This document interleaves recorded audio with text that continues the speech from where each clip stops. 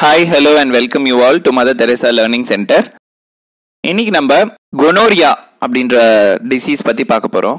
gonorrhea ஒரு sexually transmitted disease. இது பாக்டீரியானால உண்டாகிற டிசீஸ். சிஃபிலிஸும் ஒரு பாக்டீரியானால காஸ் ஆகிற டிசீஸ். அந்த மாதிரி gonorrheaவும் ரொம்ப ஒரு dreadful-ஆன டிசீஸ். மேல் ஃபீமேல் ரெண்டு பேரையுமே இன்ஃபெக்ட் பண்ணும். மோஸ்ட்லி gonorrhea இன்ஃபெக்ட் பண்ற ஏரியா பாத்தீங்கன்னா யுரேத்ரா, ரெக்டம் அண்ட் த்ரோட்.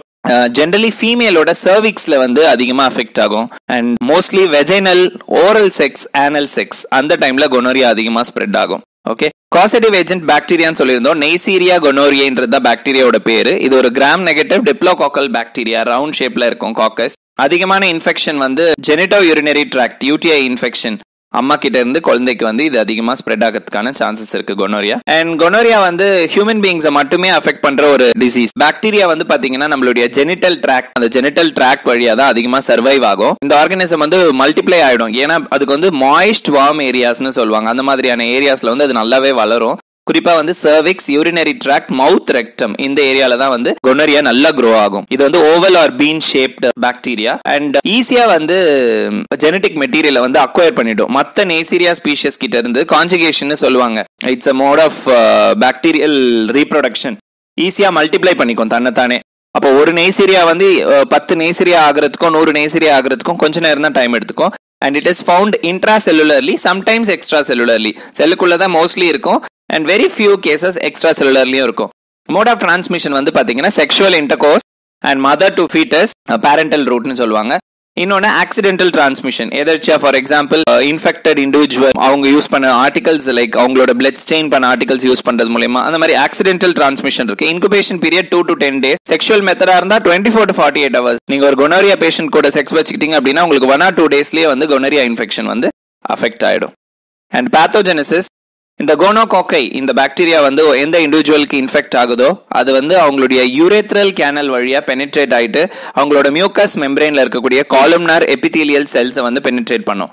அப்படி பெனிட்ரேட் ஆன இந்த பாக்டீரியா ஹோஸ்ட் செல்லோட, யார் உடம்புல இருக்கோ அவங்களோட செல்லுல போய் ஒட்டிக்கும். எப்படி ஒட்டிக்கும் அப்படின்னா அதுகிட்ட இருக்கக்கூடிய பிள்ளை, அதாவது அவுட்டர் மெம்பரேனை வச்சு ஒட்டிக்கும். எண்டோசைட்டோசிஸ் ப்ராசஸ் மூலமா இந்த பாக்டீரியா என்ன ஆகும், எல்லா எபிதீலியல் செல்ஸ்லயும் கம்ப்ளீட்டா பெனிட்ரேட் ஆயிட்டு மொத்த மியூக்கோசெல் இன்டெகிரிட்டியுமே டிஸ்டர்ப் பண்ணிடும். சோ இவங்க மியூக்கோசா ரீஜியன் ஃபுல்லாவே டிஸ்டர்ப் ஆயிடும். ஒரு டாக்ஸிக் எஃபெக்ட் ப்ரொடியூஸ் ஆகும் எல்லா எபிதீலியல் செல்ஸ்லயும். இதனால ஒரு இன்ஃப்ளமேஷன் கிரியேட் ஆகுது. இன்ஃப்ளமேஷன் கிரியேட் ஆகும்போது இன்ஃப்ளமேட்டரி மீடியேட்டர்ஸ் ரிலீஸ் ஆவாங்க இல்லையா. So polymorpho neutrophils அதிகமா ரிலீஸ் ஆகும். அண்ட் ஒரு ப்ரொஃபியூஸ் எக்ஸுடேட் ரிலீஸ் ஆகும், ப்ரொடியூஸ் ஆகும். இந்த கோனோகாக்கஸ் போய் எல்லா சப் எபிதீலியல் ஸ்பேஸையும் இன்வேட் பண்ணி மொத்த டிஷ்யூவையும், அந்த எபிதீலியல் டிஷ்யூ எங்கெல்லாம் இருக்கோ அதுக்கு டீப்பர் போய் எல்லாத்தையுமே டிஸ்ட்ரக்ட் பண்ணிடும். இது ஃபுல்லாவே பிளட் வெசல்ஸையும் இன்வேட் பண்ணி லிம்பாட்டிக் சிஸ்டமையும் ஸ்லோவா அட்டாக் பண்ண ஆரம்பிச்சிடும். So like that each and every organ of your body will be slowly affected because it's that much dreadful bacteria. And clinical manifestation, female, you see the symptoms for female, subjective symptoms and objective symptoms. Subjective symptoms, subjectaல feel பண்ணக்கூடிய symptoms பாத்தீங்கன்னா vaginal discharge அதிகமா இருக்கும். And urine போகும்போது வலிக்கும், that is dysuria. Menstrual cycle irregular ஆயிடும். And vaginal bleeding after sex. For every sexual intercourse vaginal bleeding இருக்கும். And objective symptoms mucopurulent cervical discharge அப்படி சொல்லுவாங்க. You could not feel that, but cervix குள்ள ஒரு discharge இருக்கும். And cervix ஈஸியாவே damage ஆகுற மாதிரி இருக்கும். They call it as a friable cervix. And there will be a edema, swelling இருக்கும். Presence of edema and erythema. Okay, ஒரு sunburn மாதிரி நம்மளோட endocervical region கிட்ட. And male பாத்தீங்கன்னா same dysuria symptoms இருக்கும். Pain during urination, urethral discharge, அதாவது பீனிஸோட டிப்ல இருந்து yellowish white கலர்ல discharge ஆகும். And rectal pain இருக்கும், itching இருக்கும், and கொஞ்சம் bleeding, constipation இருக்கும். And objective symptomsல அதே மாதிரி purulent discharge, urethraல yellow or white discharge. மத்தபடி எல்லா glandம் இன்ஃபெக்ட் ஆயிடும். Cowper's gland, prostate gland, epididymis, seminal vesicle எல்லாமே மேலோடைய reproductive parts எல்லாமே இன்ஃபெக்ட் ஆயிடும். நியோனேட்ஸ், குழந்தைங்களுக்கு ஒரு வேலை பிறந்த குழந்தைக்கு அம்மா கிட்ட இருந்து இன்ஃபெக்ட் ஆகி அந்த குழந்தை பிறந்திருக்கு அப்படின்னா 2 to 5 daysல அதுக்கு ரைனைட்டிஸ், வெஜைனைட்டிஸ், யூரித்ரைட்டிஸ், ஆப்தால்மியா இதெல்லாம் வரதுக்கான சான்சஸ் இருக்கு. And sometimes meningitis and arthritis கூட அது காம்ப்ளிகேட் பண்ணி கொண்டு போய் விட்டுரும். அண்ட் சில்ட்ரன்ல பாத்தீங்கன்னா ப்ரீ பியூபர்டல் ஏஜ், அதாவது பியூபர்ட்டி அட்டைன் பண்றதுக்கு முன்னாடியே உங்களுக்கு வெஜைனா இன்ஃபெக்ஷன் ஆயிடும். And anorectal and pharyngeal infection will be there. ஆனஸ்லயும் ஃபேர்னிக்ஸ் ரீஜன்லயும் infection இருக்கும் சில்ட்ரனுக்கு. அண்ட் இதோட காம்ப்ளிகேஷன் பாத்தீங்கன்னா ஃபீமேலை பொறுத்த வரைக்கும் இன்ஃபர்டைலா இருந்துருவாங்க. அப்படி இல்லைன்னா வந்து வெஜினல் ஓப்பனிங் கிட்ட வந்து ஃபுல்லாவே புண்ணு இருக்கும். அண்ட் பெல்விக் இன்ஃப்ளமேட்டரி டிசீஸ் இருக்கும். இல்லைன்னா எக்டோபிக் பிரெக்னன்சி, கர்ப்பப்பையோடைய கரெக்டா கர்ப்பப்பைக்குள்ள பேபி ஃபார்ம் ஆகாது, அந்த வாய் கிட்ட ஃபார்ம் ஆகும். ஓகே. அண்ட் மேல்ல வந்து infertility and chronic ப்ரோஸ்டைட்டிஸ், prostate gland வந்து இன்ஃப்ளமேஷன் ஆயிடும். அண்ட் எபிடிடைமிஸ்னு சொல்லுவாங்க, temporary store house of sperm,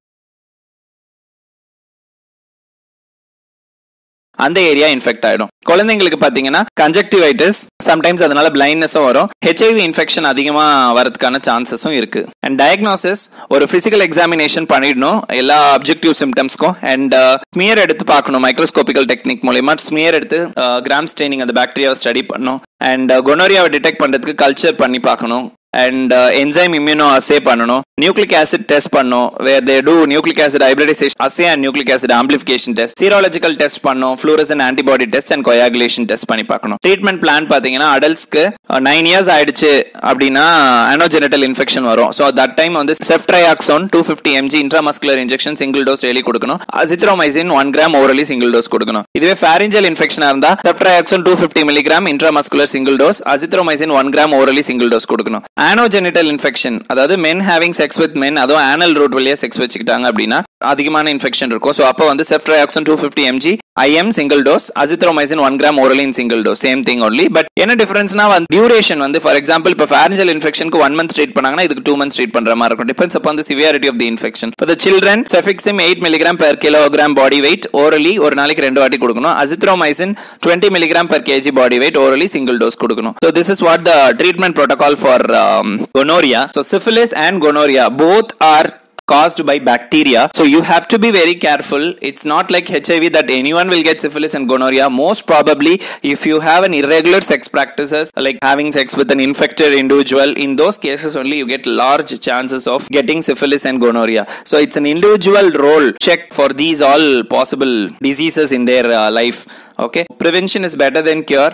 So if you have safe sex practice, you can avoid these kind of sexually transmitted diseases. இந்த வீடியோல உங்களுக்கு ஏதாவது doubt இருந்ததுன்னா தயங்காம comment செக்ஷன்ல கேளுங்க. and இந்த வீடியோ உங்களுக்கு பிடிச்சிருந்தா லைக் பண்ணுங்க, உங்க ஃப்ரெண்ட்ஸ் எல்லாருக்கும் ஷேர் பண்ணுங்க. Thank you students, learning today for a better tomorrow.